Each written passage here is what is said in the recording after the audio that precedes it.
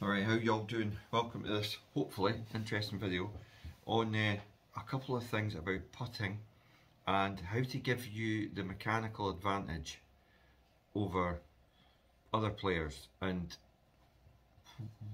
where modern putting has changed over the years to probably cancel out the mechanical advantage of the actual golf club, or as some refer to it, weapon of choice.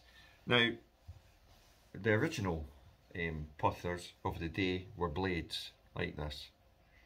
This one's actually quite an old one. You can see that there, the Wilson staff. It's got a kind of alignment line on the top and the back, and it has some offset, forward offset. But fundamentally, the blade putter in golf has never changed. Now, the blade putter requires a C arc to actually work, so it's got to open on the backswing, square and go through, just like your golf swing really. It's on an arc, and if you watch it opens, then it closes and goes. And to give its full balance potential and use its mechanical advantage, you have to use an arc putting stroke, and it's very much really open to really closed. If you try and cancel that out, cancel out the mechanical actual weight of this thing, then you just end up pushing the ball, not actually stroking it, and you won't really get it on its true line. Now, obviously the angle of the shaft as well sits off, so it aims itself at an arc. Ideally, I've always argued it should be a pure pendulum, which there's no deviation, it's straight back, straight through. So basically the biggest change in golf from a blade putter was when Ping invented the Ping answer. Basically that was a leap forward, but you can see it's still got forward offset on it, so the ball is, and the shaft is behind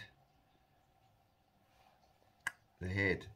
Now, this still requires an arc stroke for it to actually work correctly, which is slightly in, square, and then not as much as the blade, right? Again, you've got to learn that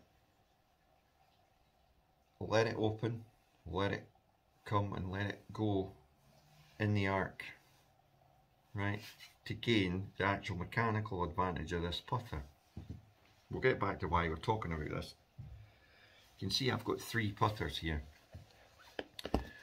and this one is the only one that's face balanced, Odyssey 2 ball, right? See how it face balances, set it, and the shaft lines up with the actual face. Now, to putt well with this, it is actually more of a straight back, straight through, right? So you will still have to have it on the tiniest of arcs, but not as much as the last 2 you saw, right?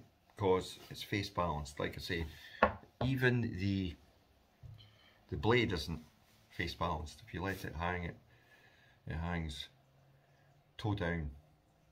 So it sort of gives you a clue about how much offset you've got. Now, this one's interesting because it's not face balanced, but you can see it hangs toe down, just a little, but still requires an arc to make it work. Why is this important? Because I was trying to think about how to show you this. The reason I float between the three, sometimes if the greens, depends on the speed of them, but I've mainly always putted with a blade putter, and it's very much like your golf swing. You need to allow your hands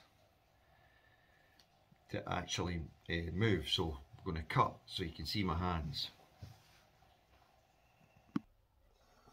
Okay, so you can see my hands here.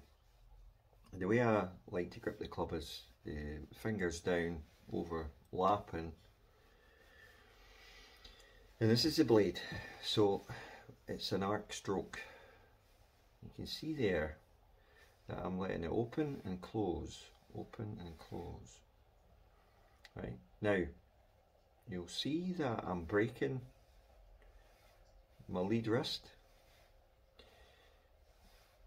but as long as this lead wrist breaks under and this one pushes it up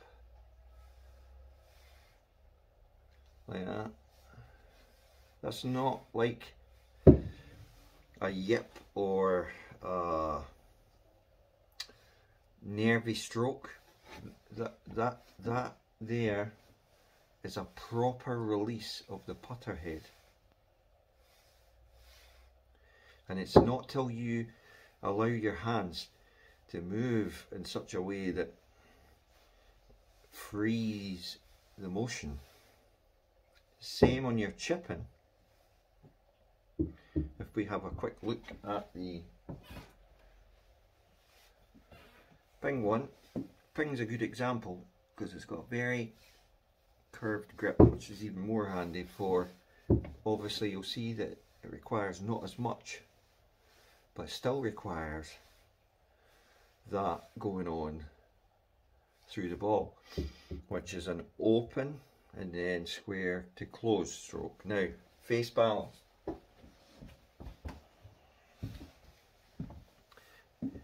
Also, loads of you use these grips. 2.0 Super Stroke. This is quite a different brand, but same type of thing, hands on. Now, this is about the only one that requires more of a, what I would call, see how like my elbows kind of hold in there, my hands have equal pressure and it's more like a kind of push stroke, right? So it's like a, what you see the tour pros doing more on TV, which is this kind of thing, right? They might, on a really long putt, give it a bit of that, but you can see that's more kind of like, it breaks, but it goes more on the up, and this goes more on the under. So depending on what putter you're using, and you very rarely see pros using a true blade anymore, mainly because they put in greens that are so fast, but to have a try with one and let it actually arc and hit it, and you'll notice that you start to see the line and you start to roll the ball a lot better. Even like your ping answer and stuff. The worst thing you can do, Scotty Cameron's as well, is try what I just showed you with the Super Stroke grip, because the putter's not designed to do that.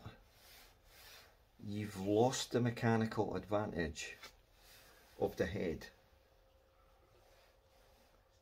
It still needs, even the ping answer still needs to slightly open, square and then release.